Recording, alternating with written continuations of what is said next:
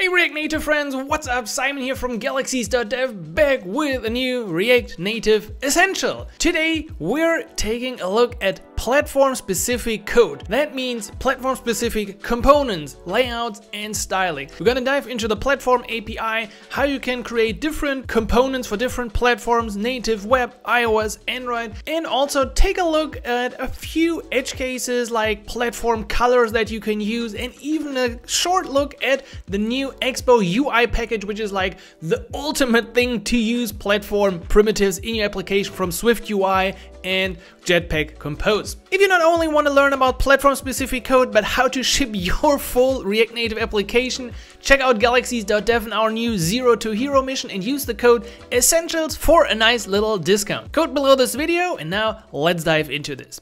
So I've already created my new Expo application. I run the reset script, so I right now only have an index file and a layout file right here with my app.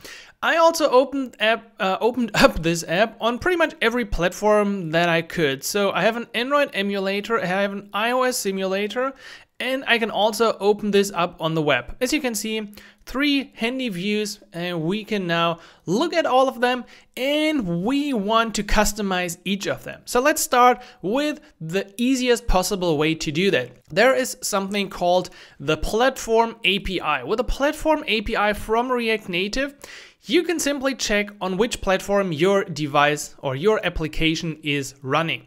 We're going to use this and just create a little text here maybe on that page. Let's get rid of a couple of things here.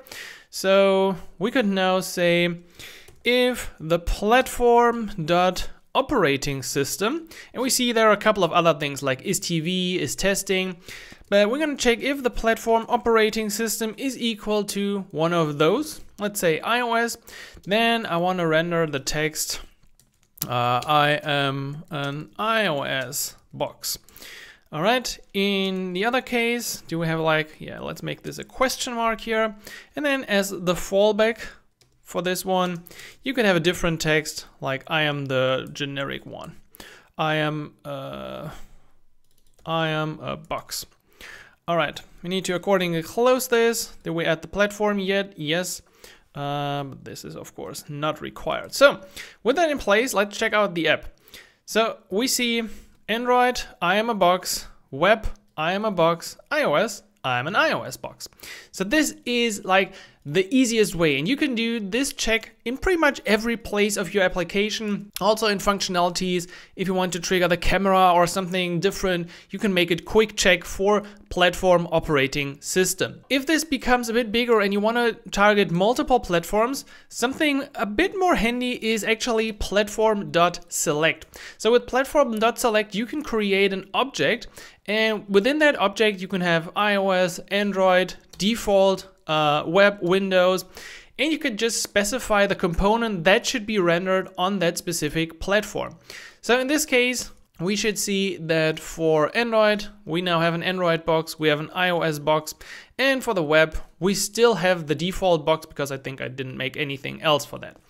So these two are the essentials for making a little split, like branching out in your code, branching in some views. But overall, this can get messy in many scenarios. So this is really only the basic way it can work, but let's take a look at a couple of other options that might be more suited for your apps. So instead of using the platform switch, you can also have platform-specific components by using a platform-specific extension. Let's see this in action by creating a new folder. I will call this components. And in here, I want to have a box component. So I will call this box.tsx.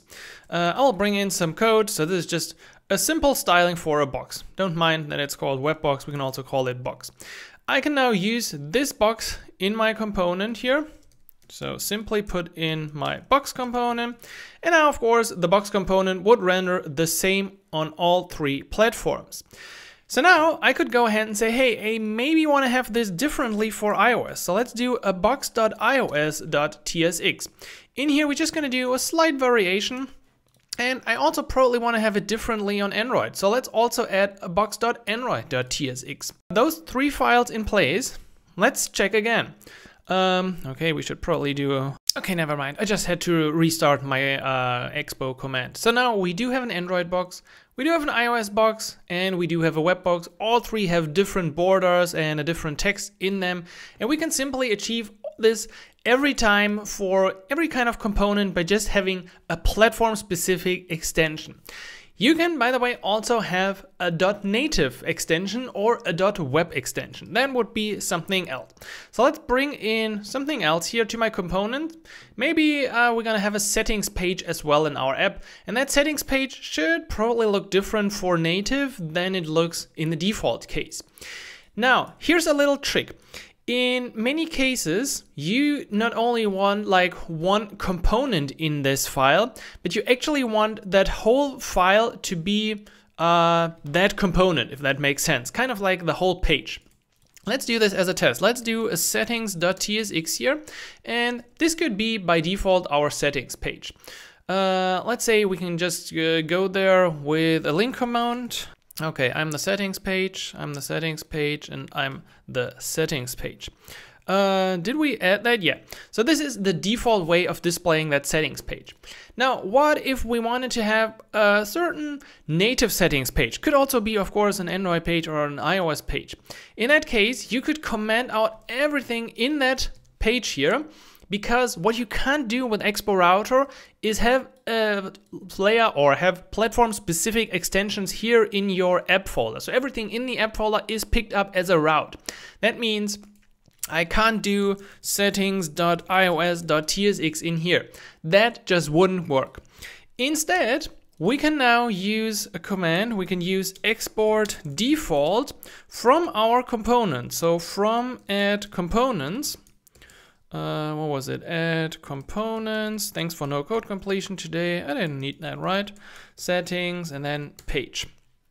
And once we do this, we're now exporting a different version. So if I go to settings here, I am now the native settings page. Right here, we're still the default settings page. And if I reload my iOS application, I should also see that I'm the native settings page. So with this simple line up here, you can have your platform specific code for your platforms. You don't need all of this in here. You don't need platform select something. You don't and you can't have a platform specific file.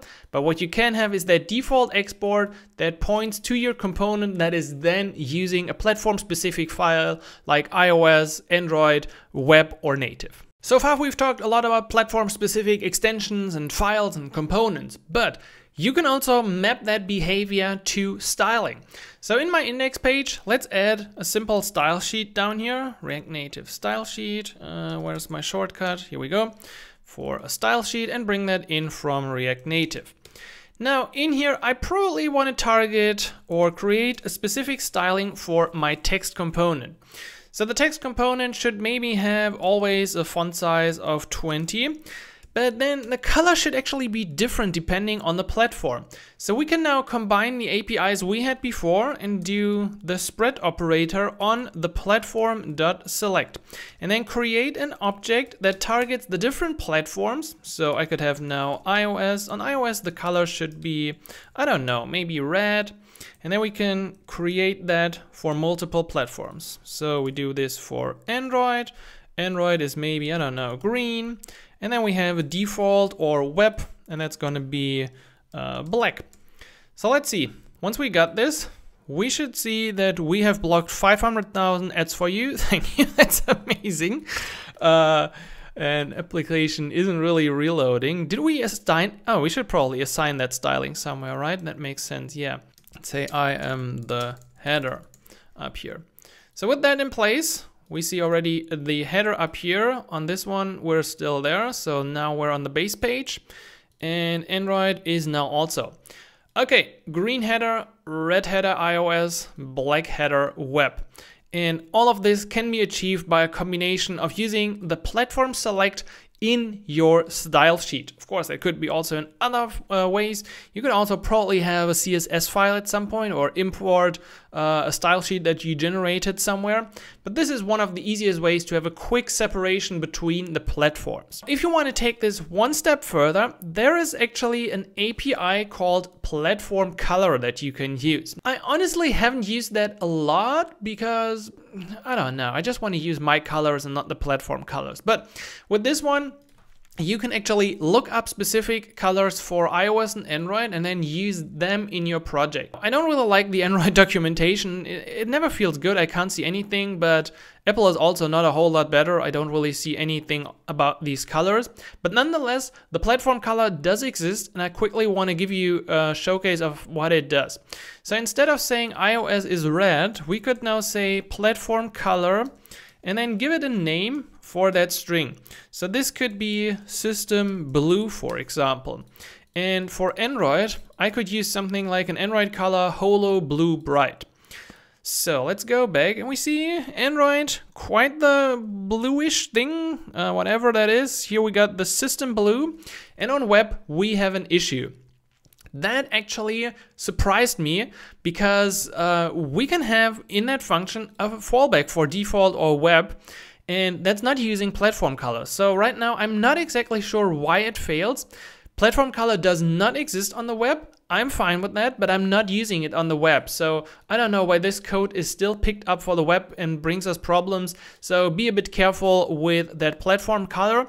But otherwise, this is an additional way of having separation between the platforms and actually using their primitive colors. Another really helpful way for platform-specific code is to actually have platform-specific layout files. This is especially helpful if you're developing for the web as well. I will now comment this out because I want to make sure my web version works again, and I will restructure my application a bit. So I will put my index and settings into an app folder and just have the stack up here. And now let's bring in a default layout, so a simple Expo router tab bar. But maybe for iOS, I actually would like to use my new unstable native tabs from Expo router. By the way, this will change once this becomes a stable API. This is displaying a real native tab navigator on iOS. And as you can see, I said before you can't have platform extensions here with Expo router. Well, for layout files, you actually can. So now we should see that for Android, we have this default Expo router tab bar, classic one, but on iOS, I actually got the Glass UI native tab navigator here on my iOS 26 simulator. Additionally, tabs on the web, that's always a really bad idea and it always looks horrible. So what if we had a web layout? Well, just go ahead, because the cool thing is this layout only targets web, and with Expo Web, you can actually use CSS and HTML elements in here.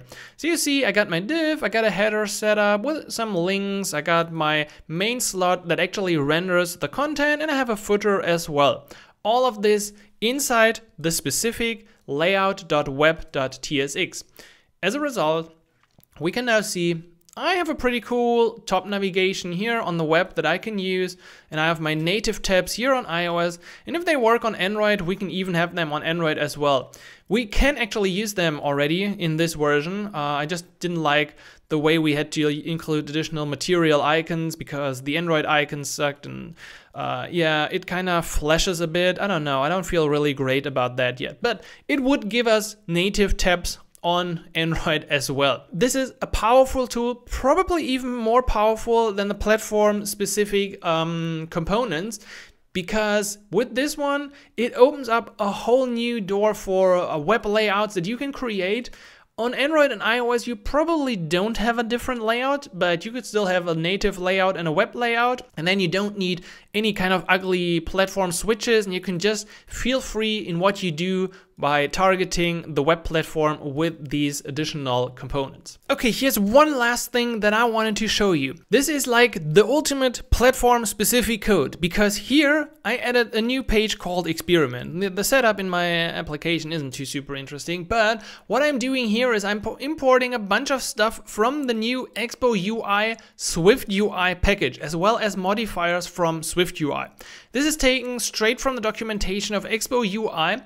And what this package allows you is to pretty much use SwiftUI and Jetpack components right in your application. So what you see on this screen, this is not CSS, this is not React Native.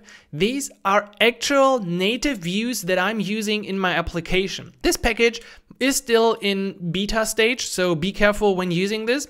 And of course, this page here, because we're importing from SwiftUI, would only work on iOS. That means ultimately, I would also have to have another Android page on which I use the Jetpack Compose components, and they might be different because, of course, Jetpack Compose does have different components. So iOS might have like a specific button or circular progress or color picker, and on Android, they're simply not the same element. So right now, as I'm using this, there are already a bunch of things included that you can use from both SwiftUI and Jetpack Compose in your application. Just be careful that these now really have to be platform-specific files, otherwise you're gonna get into a lot of trouble if you try to import SwiftUI in an Android application. As well as the APIs here might really change in the future. And for the moment, SwiftUI was the main focus of the Expo team to simply expose all the primitives that SwiftUI offers. Is this something you have to use? Of course not. And some people said, no, this completely eliminates the idea of React Native and having cross-platform pages. And yes, that's true. But in some cases, you really want to have a certain native look and feel for a page. And therefore, you're not limited with React Native or Expo. No, instead, you really have the ability to dive deeper into this, not only with platform-specific layouts and components and extensions, but really getting the native views exactly like they are for native developers. Alright, that's it for a quick overview about the options you have when you want platform-specific code. Remember, the platform API is your basic friend. You can have platform-specific extensions, iOS, Android, web, native, and you can also have platform-specific layout files, and ultimately you will have access to Expo UI and the platform primitives that are really the foundational blocks for iOS and Android applications. I hope this essential was a good overview for you. If you enjoyed it, leave a comment below and let me know what you would like to see in one of our future essentials. Check out galaxies.dev and use the code essentials if you want to get a nice discount. I'll hopefully catch you in the next video, so make sure you hit the like button and stay subscribed, and I will catch you then. So until then, happy coding, Simon.